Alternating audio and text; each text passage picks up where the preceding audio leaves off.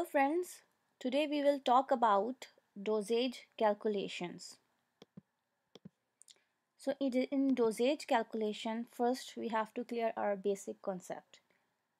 In initial days of my pharmacy, I always confused between dose and dosage. So dose is the amount of medicine administered or injected to the patient, while dosage regimen is the schedule or schedule to the dose. For example, 2 times a day, 3 times a day, or once in a day. So remember, the dose is the amount, while the dosage is the schedule or schedule of dose. So how many times the patient will take in one day. Since we have clear our basic concept, now we will move on to our practice questions. So first question, we have a label that says 4 ml heparin sodium injection USP is sterile solution 10,000 units per milliliters.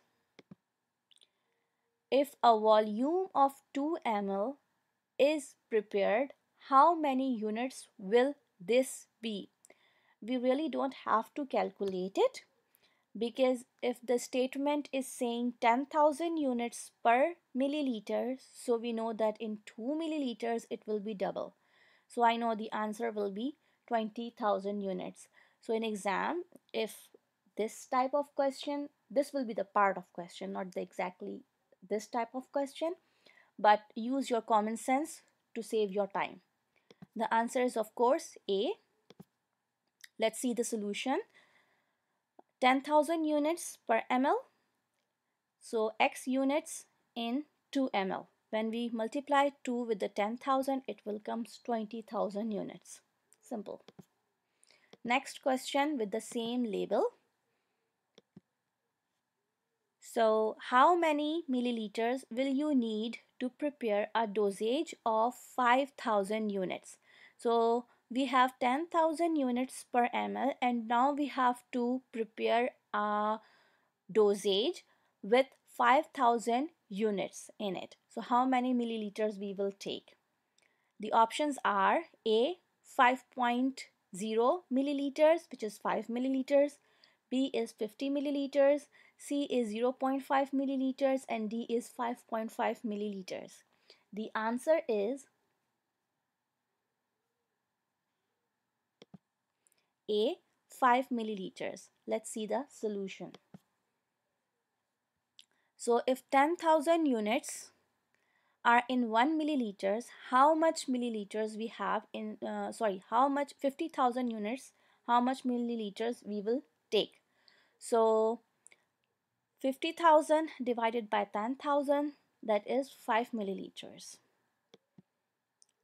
Next part of the same question with the same label is, if 0.50 milliliters of this medication is prepared, what will the dosage, that is the unit, be? A 5,000 units, B 50 units, C 25 units, D 250 units. So it's actually, they are dividing it with 2, like this is 1 ml and this is half ml. So we can guess the answer, but the answer is A. Let's see the solution. 10,000 unit is in 1 ml, so X unit in 0.50 ml. When we multiply 10,000 to 0.50, we will get 5,000 unit, which is obvious. So let's see one more question.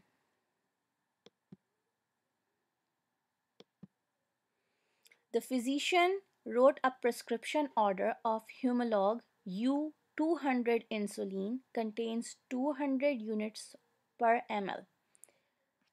The prescription is stated as insulin 60 units BID 2 times a day for 30 days. How many milliliters of Humolog U-200 insulin you will dispense? Let's see the answer. Answer is 18 milliliters. So we have 200 units in 1 milliliters. If we need 60 units, how many liters we will need? So 60 divided by 200, we get 0.3 milliliters. Now we have to dispense for 30 days, so we multiply this answer to 30, we get 9 milliliters. Now the patient has to take it 2 times a day, so we multiply it for 2 and we get 18 milliliters. So the total amount we will dispense is 18 milliliters. Next question. Dispense 5,000 Penicillin G units. The available product for Penicillin G is stated as 200,000 Pen G units in 10 milliliters. How many milliliters will you dispense? Option A 2.5 milliliters, B 0.25 milliliters, C 25 milliliters, D 0.025 milliliters. Answer is B. How? 200,000 units are in 10 milliliters and we have to find how much milliliters we will get 5,000 units. So when we divide 5,000 to 200,000, we got and multiply by 10. So we got 0.25 milliliters. That is the option B. Next question. Our prescriptions calls for 50 units of a drug to be taken 3 times a day. How much will the patient have to take after 10 days?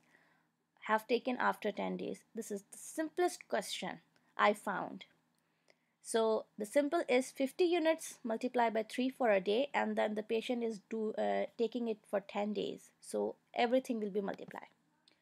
Answer will be A, 1500 units, and solution is 50 units multiplied by 3 because it says 3 times a day, and the patient took it for 10 days, so multiply by 10, so the total amount is 1500 units.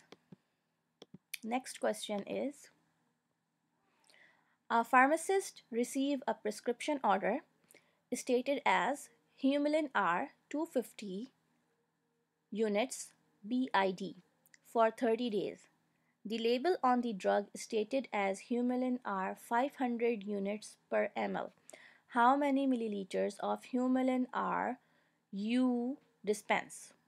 When we calculate it, it says like 500 units in 1 ml, and we want to know 250 units in x ml. So when we divide it, it comes 0.5 ml. When you multiply it for 30 days, it will come 15 milliliters. And for 2 times a day, for BID, 15 multiplied by 2, so the total amount will be 30 ml. That's the total amount you will dispense. Thanks for watching. Please like, subscribe and share, and keep study.